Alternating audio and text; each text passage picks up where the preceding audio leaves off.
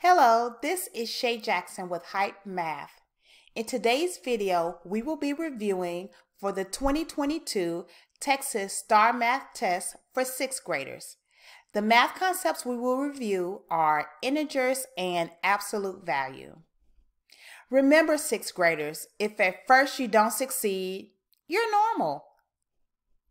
Don't forget to hit that subscribe button and click that notification bell so that you can be alerted to new videos we upload. We will be going over problems that are in our 6th grade STAAR Math Review Workbook. It is available for purchase in our store. The link will be in the description box so that you can grab yours today. So let's review integers and the absolute value. First, let's talk about what integers are, which we did go over in our previous video talking about rational numbers. So integers are all positive and negative whole numbers. That includes 0. So you see in our number line, we have positive numbers on the right-hand side of the number line and negative numbers on the left-hand side of the number line, all the way till infinity. So when thinking about positive integers, let's look at some word problems to help us understand the key words that we need to focus on to help us discover if it's a positive or a negative number. First, we have Charles deposited $150 in the bank. So that is a positive $150 because Charles deposited the money, okay? Number 2, Mount Kilimanjaro is 19,341 feet above sea level. Again, because it says above, we know that is positive. So we have a plus or a positive 19,341 feet. Number 3, the football team gained 22 yards on the play. Gained lets us know this is a positive integer and it is 22 yards. Number 4, all of the employees received a $75 bonus. So received bonus means that it is a positive $75. Number 5, Tracy earned $15 per hour for babysitting. She worked a total of 12 hours altogether. So first we know that Tracy earned, which is positive, and what we're going to do is discover how much money she made altogether. So what we need to do is multiply 15 times 12 hours, and that is equal to $180. And our last positive integer word problem is the stock market rose 45 points. So rose indicates it is positive, so it is a positive 45. Now let's look at negative integer word problems. Number 1, Charles withdrew $150 out of the bank. So we know that withdrew means that it is a negative 150. Number 2, the submarine is 4,395 feet below sea level. Below means it is a negative number and it is negative 4,395 feet. Number 3, the football team lost 15 yards on the play. Loss indicates a negative number, and again, it is negative 15 yards. Number 4, they paid a $75 penalty for speeding. You see, Miss Jackson didn't. Let me correct that now. They paid a $75 penalty for speeding. So penalty paid is negative $75. Number 5, David owes Angela $60 for his concert ticket. So David owes, which means he has to pay Angela, that's negative and he will be out of negative $60, or he will be short negative $60 because he will be paying Angela. And lastly, the stock market fell 45 points. We know that fell is negative, and so our answer is negative 45. Now, let's talk about the absolute value. That is a number's distance from 0 on the number line. And you will know that it's the absolute value. You're looking for the absolute value of the number because you will have two bars on the left and the right of a number, like our example. And the bars are highlighted so that you can see what they look like. So for this problem, we have the absolute value of negative 6 is equal to 6. One thing you should know is that the absolute value of a number is always positive, okay? Always positive.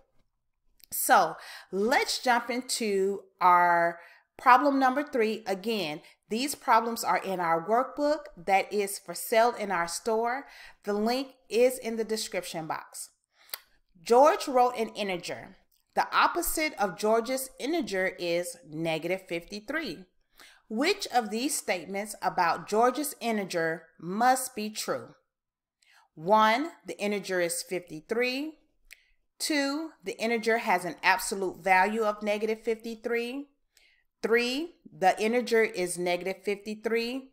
4, the integer has an absolute value of 53. So our answer choices are A, Roman numeral 1 and 2, B, Roman numeral 2 and 4, C, Roman numeral 2 and 3, D, Roman numeral 1 and 4. So the first thing we need to do to solve this problem is discover what are we looking for. We are looking for the statement about George's integer that is true.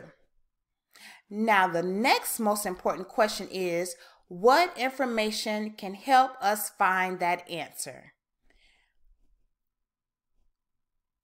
And the information that can help us find the answer is that the opposite of George's integer is negative 53.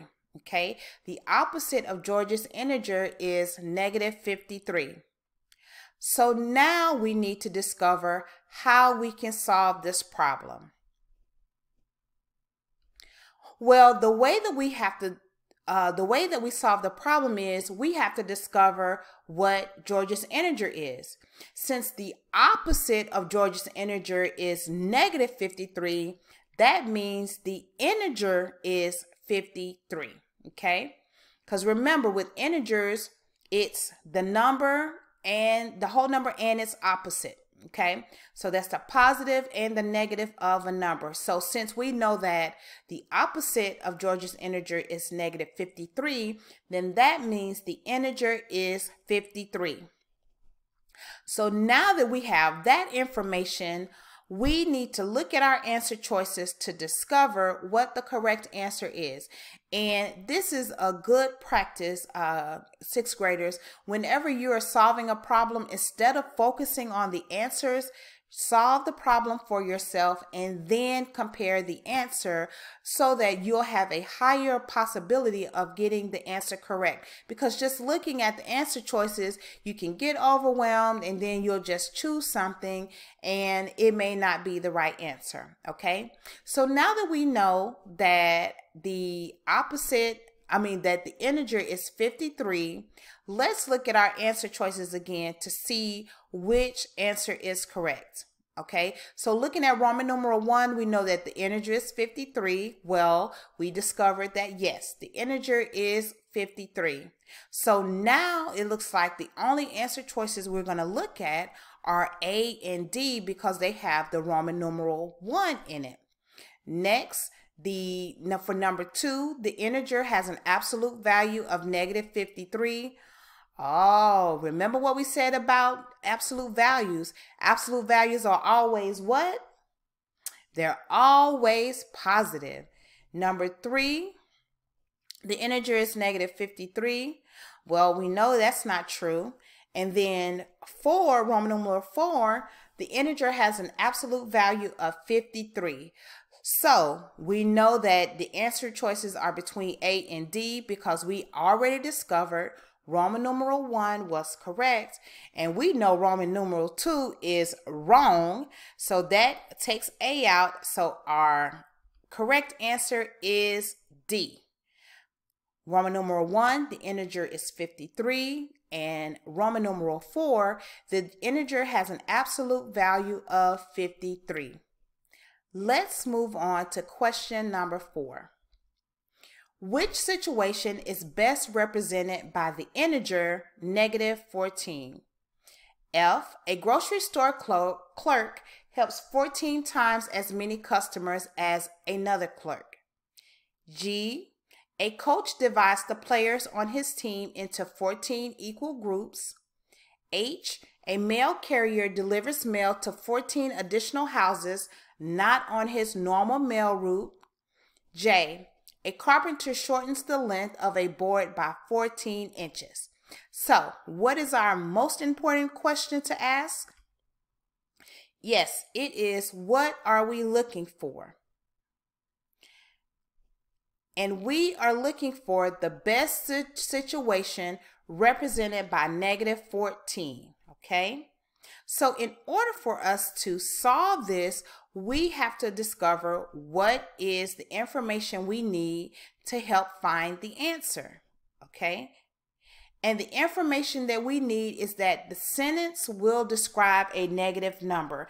How do we know that? Because we see that big negative sign in front of the 14. So when we're reading through our sentences, we need to think about or look for words that trigger and say, yes, this is a negative number, okay? How do we solve the answer? What we're going to do is we're going to go through and we're going to underline the words related to 14 to find which one is negative. So let's do that now. All right. So for F, we have 14 times as many customers as another clerk. Then G, a coach divides the players on his team into 14 equal groups. H, a mail carrier delivers mail to 14 additional houses not on his normal mail route. And J, a carpenter shortens the length of a board by 14 inches. All right, so in going through those different scenarios, what is our correct answer? And I know you know what it is. Let's just look at it one more time. Okay, F, it says 14 times. Well, when we think of 14 times something, what operation is that? Just think about it. G, we have divides into 14 equal groups. When we think about divides, is that negative? I don't think so. All right, H, 14 additional houses, and additional kind of gives us a clue of what operation that is. And J, shortens the length of a board by 14 inches. In all of those answer choices, what do you think is the correct answer? If you said J, you are absolutely correct. Shortens the length means that it is minus or negative 14. For F, 14 times, well, that's multiplication. For G, divides into 14 equal groups. We know that is division. And then the mail carrier delivers mail to 14 additional houses. Well, additional, the root word is add, and we know that that'll be a positive number. Shortens means that it reduces or it subtracts the length, and J is the correct answer. And that is it, sixth graders, for our review of integers and the absolute value. My name is Shay Jackson. Don't forget to go to our store and grab your 6th grade STAAR Math Review Workbook. Talk to you soon.